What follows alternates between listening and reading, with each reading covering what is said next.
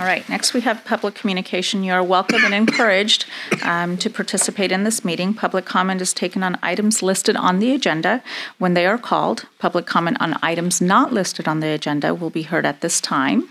Comments on controversial items may be limited if there are large groups, and they are encouraged to select a representative to express the opinions of the group.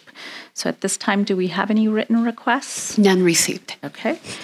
So since there's no written, anyone who would like to speak at this time from the public?